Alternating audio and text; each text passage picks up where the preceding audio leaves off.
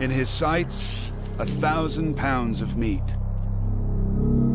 Enough to feed his family of 6 for a month. Soon there will be 7.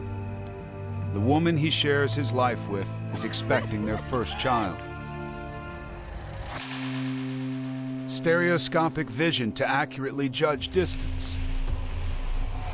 Dexterous hands. Speed on 2 legs.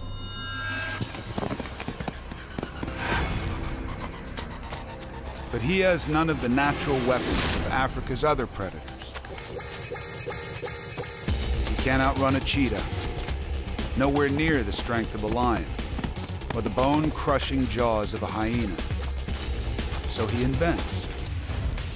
Tools make me better. Weapons make me more powerful. You have to be on 2 feet. You have to free up your hands. And freeing up your hands to work with tools changes the game.